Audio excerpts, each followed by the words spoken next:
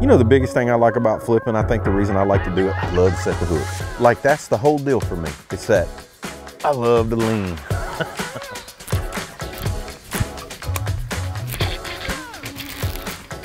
Wow.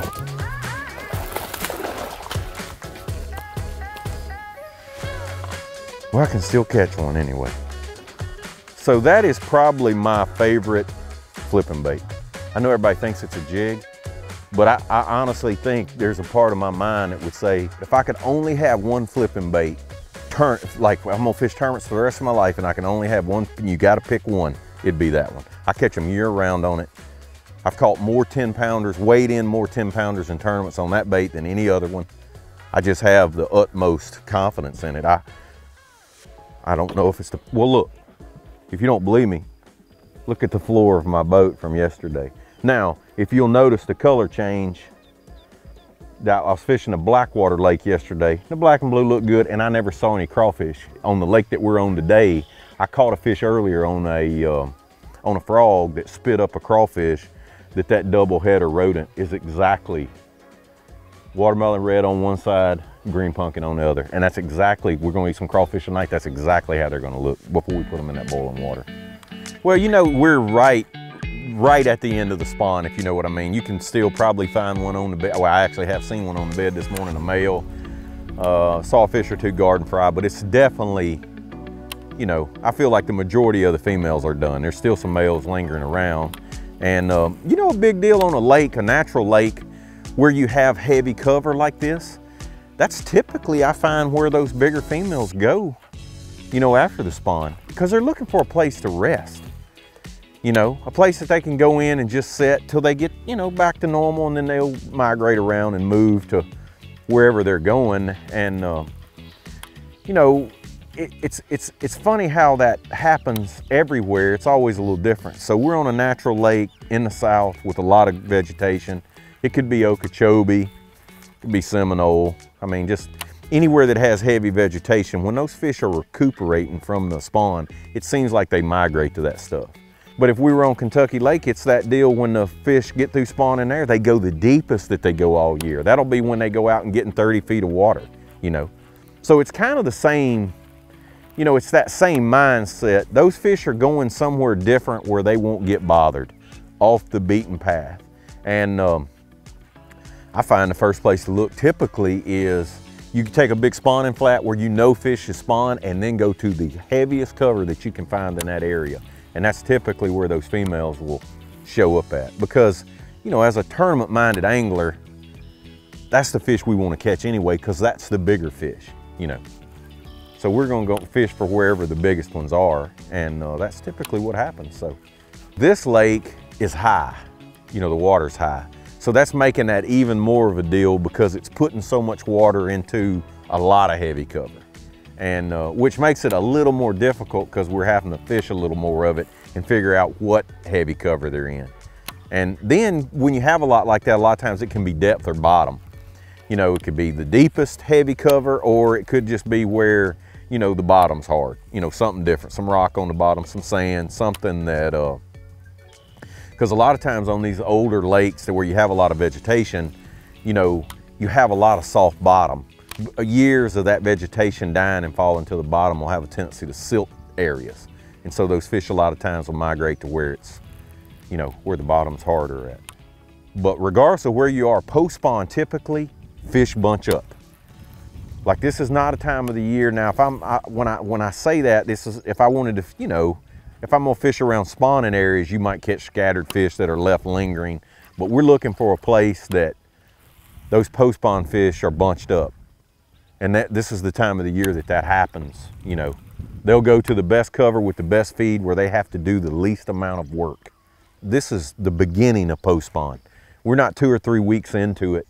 Like we're just like, it just happened. I just think big, slow-moving lures are better now than faster ones. Now, 2 weeks from now, 3 weeks from now, once that water temperature creeps on up, that fish has been post-spawn for a week or so to get over some of the rigors of it. Then all of a sudden, you know, faster baits will seem to play. And another thing can trigger that if you're on a lake that has a lot of bait fish. Now, this lake is, you know, these are bluegill and crawfish eaters. That's the dominant forage. But if we were on a place right now that, you know, the shad were spawning, of course, that would be the deal. They'll be on a place where the shad are spawning because they're going to be somewhere where it's easy. They don't want to chase. They want it to be easy right now. Thank you. Very big, but he's bigger than I thought. I was feeling on him and he wouldn't. I mean, these are fun sizes because I like to jerk, but we need some heads. He's still looking for some heads. Well, you know, I've had a couple bites doing this morning, and each one of them has bit on the initial fall. So I'm not fishing super slow right now. And I do when I get a bite. Once I get a bite, then I slow down and take everything apart. But right now we're still in the hunt mode. I'm still trying to figure out exactly, you know, what these fish are doing and where they're located at. So I'm kind of keeping it on the, you know, keeping my trolling motor moving and until we find the right deal. And then I'll become a lot slower. You know, not necessarily fishing the bait slower, but just a lot more thorough in that, you know, my flips are a lot closer together. And you know, you'll have that a lot fishing like this because that fish doesn't have to go anywhere to get that bait. You know, I'm putting the bait to the fish. And then I think, you know, the other deal is when you're dealing with water clarity that's clean as this, you can flip faster, if that makes sense. You know, if I feel like I got the right weight, the right rate of fall, I don't have to spend as much time. I need to be thorough. I just don't need to spend a lot of time working the bait. You know, if I put it in there and hop it a couple times and pull it out.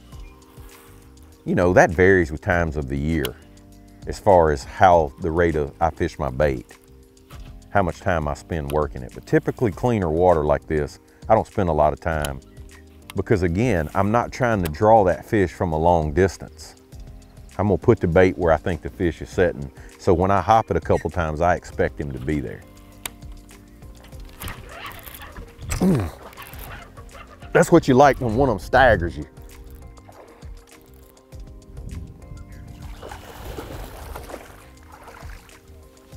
Huh? That's what we've been flipping for all morning right there. It's getting a little better. And you know, that fish doesn't look like she spawned out. And she's got, I don't know if you can see down in there, one big old crawfish tentacle sticking out of her throat. Well, you know, there's so many advancements in our tackle. You know, everything we're using now is more sensitive. You know, fluorocarbon is so much more sensitive than monofilament. Tungsten weight is so much more sensitive than, you know, a lead weight. And then we're using a high stretch line. Our rods are made of the best material they've ever been made of in history. And so all those things together, and I'm a pretty keyed up person and I have a pretty good feel for what's going on. And it's almost made me react too quick. And the tackle we're using, you cannot jump on these fish anymore. So I grew up using monofilament that stretched like a slinky. And so to get the hook in, golly, you used a rod that was a freaking broomstick and you jumped on them as hard as you could, you know, to get the hook in. You know, if you leaned on one with monofilament, you'd never stick it. Well, now that's all changed because our equipment's so better.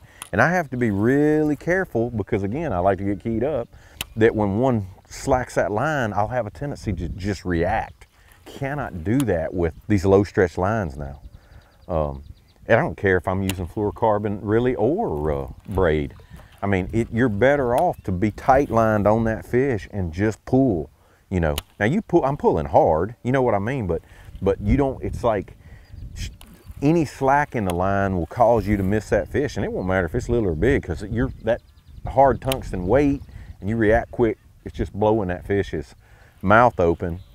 So it is, I've had to go back since our equipment's gotten so good and kind of reteach myself into, you know, how I set the hook. And I've always been one of those guys, I mean, I have slacklined for years and you cannot do that, you know.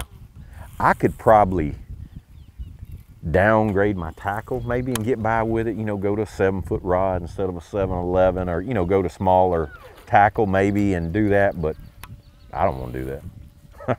I enjoy using the big tackle because I'm able to, you know, pull those fish out there and handle them and swing them, and it's just more efficient.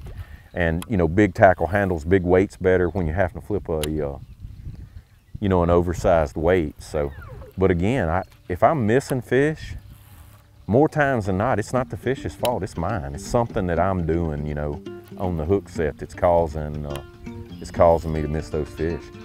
Basically how I pick my setup, this is my 7-11 signature flipping stick. And, you know, I also have a 7-6, and typically how I decide which one I'm gonna use is how I'm fishing the bait. If I'm pitching to cover and spending a lot of time actually fishing the bait back, I'll use the 7-6 because it's a good bit lighter action, a lighter tip.